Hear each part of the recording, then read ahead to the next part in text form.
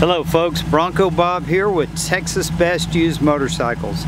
Here today to show you a really beautiful, clean, simple build. It's a 1955 Chevrolet 3100 two-door step side. It's a single stage paint that's driver quality, but it really is way better than the factory paint ever was. The bed has been stained and redone, new metal strips. It's got the wraparound back window that everybody loves, wide white wall tires, and some really good suspension underneath.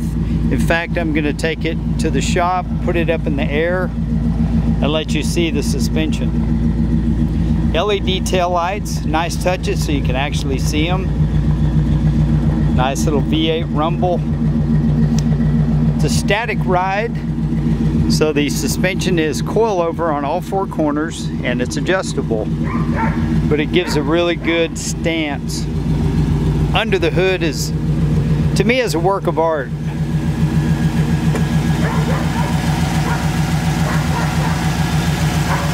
This is a 5.3 LS motor, and it's made to look like a carbureted motor, where normally the coil packs are sitting where the valve covers are.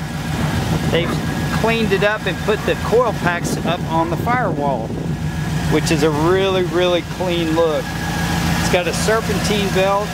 Air conditioner compressor is hidden down low, and all the lines are very clean, and there's AN fittings where they attach to the firewall. In fact, I'm going to turn the engine off. But the motor has plenty of power. I love the instrument cluster. It's classic instruments. It's made to look like the factory, fits in the factory hole. It's got a really cool, original looking steering wheel that's a little bit smaller than the truck normally would have had. It does have tilt. It's got really good cold air, vintage air. Works really good. And they did a nice job on the interior. The stamp VIN plate is still welded to the A-pillar. These door panels are very clean, but they're very well done. There's stitching and there's perforated leather, nice handles, really clean seat. It's just a sanitary, clean, nice job. It's a very solid body. All the door jambs and everything is, there's just no rust, no rot.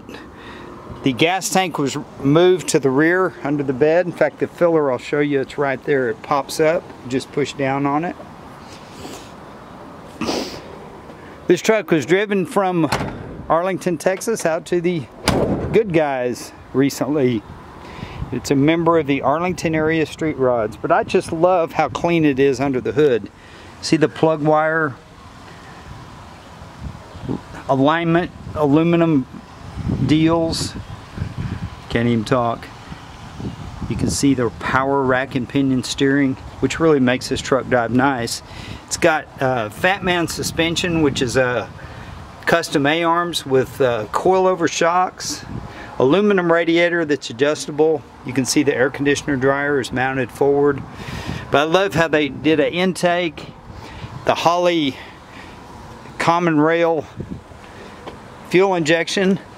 There's the rail, so it's not a throttle body, it's basically got an injector for each cylinder. I love the old school air cleaner. Just a really nice clean build. They painted under the hood kind of a satin black. So at a first glance you wouldn't know that that's an LS motor until you saw the aluminum heads and of course the coil packs, but it's just a sanitary job. They painted, replaced the nut and bolts with CAD plated bolts. Even the details on the hood hinges and the springs. It's just really clean. Not a lot of chrome, not a lot of flash, just clean style, and it works. The paint is really, for a single stage paint, it's really, really good. I just don't see any, usually you'll see some cracks or some bad places. This one really looks pretty darn good for a 1955 There's a few little flaws right there where they just didn't quite sand it good. I mean, anybody can pick a paint job, but this one is pretty spectacular. The top rails are in amazing shape. Those are usually all beat up by now. It's got the little stainless steel chain and hook. You can see some pitting in the paint right here where they didn't sand it all the way down, and that's from dropping these over the time, and it just chips the paint. Nice steel tailgate. You can see some chips under the paint here in the bed where they didn't really finish that out, but I mean, it's a truck and you can use it. And as I said in my description, if you have a vehicle and you don't want to sit in the front seat and eat a hamburger, then you're not enjoying it, you're just worrying about it. This is a very nice truck, but you can get out there and drive it, and you can get out there and enjoy it. The hood is really slick. Look at the interior on the passenger side. I like the extra detail on the seats with the stitching. It's got nice carpet. It's got the step-down running boards like old trucks had. You've got some insulation under the carpet. The air conditioner blows really good. In fact, blows as good as a modern vehicle. I love the steering wheel. It's elegant, small, and it works. It's got a little headliner up top, seat belts, and you actually got room behind the seat because the fuel tank has been moved. And I like how they wrap the door panels around inside the door jamb.